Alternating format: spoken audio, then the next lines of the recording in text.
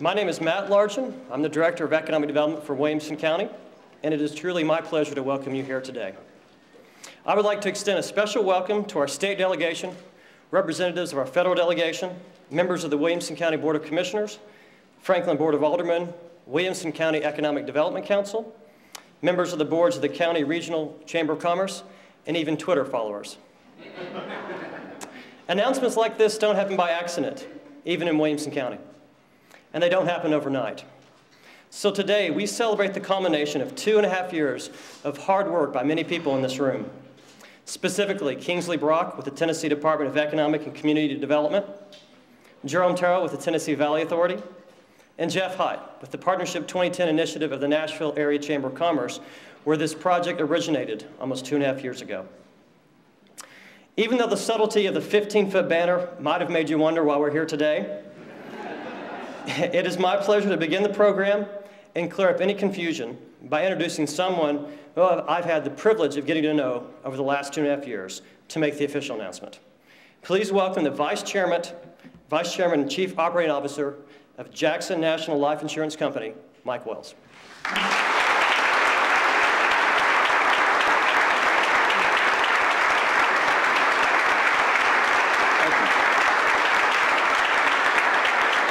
Well, good morning.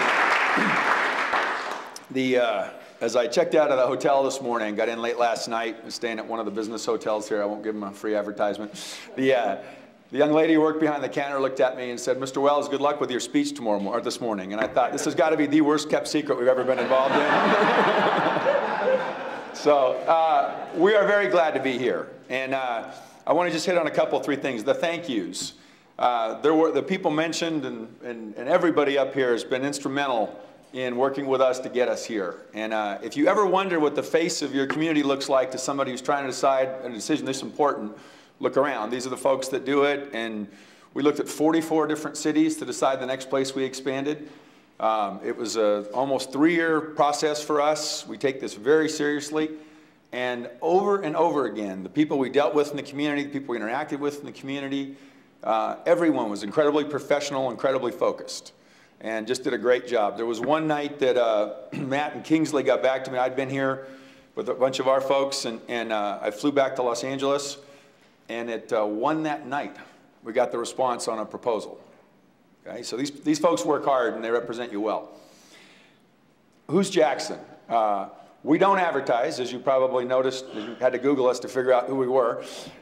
We are a fairly strong, AA rated, if that helps you perspective-wise, insurance company, mostly retirement service products and life insurance. Everything we sell is provided to consumers through advisors, financial planners, banks, stock brokerage firms.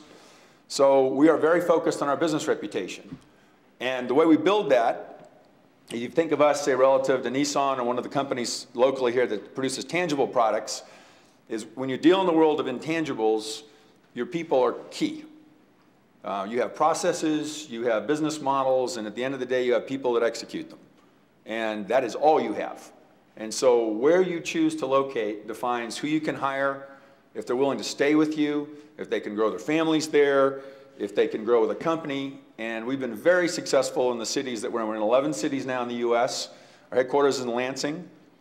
We are at about 2,100 employees by the end of this month in Lansing. Denver would be second at about 800, and this will be our 3rd largest facility when it's finished, and obviously one we intend to grow.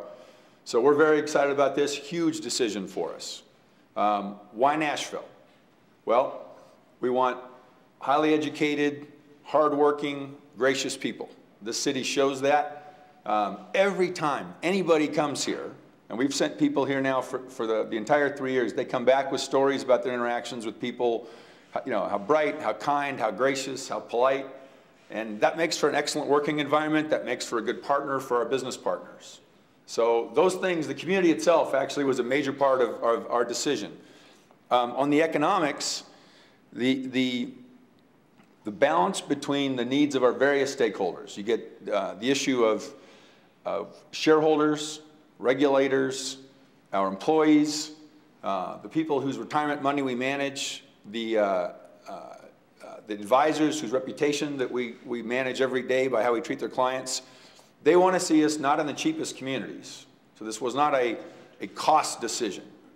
It's effectively a value decision. It's, can you get to a model where you can get the right people at the right overhead that you can contain it for a long period of time and it's sustainable.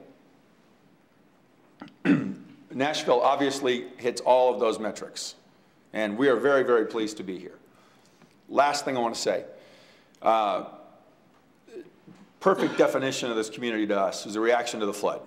Just stunning to watch, both the devastation and then the community's response. And there are a number of reporters out here who yesterday tried to see if they could get my emails up to 2100 from our Lansing associates, thinking they were moving for a second, who like a story before it's out. So I'm going to give you one now.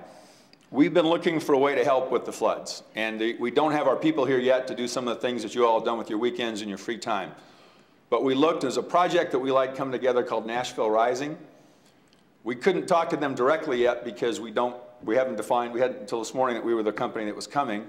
But if one of you would like to call them, we're going to give them $250,000 later today to help with that project.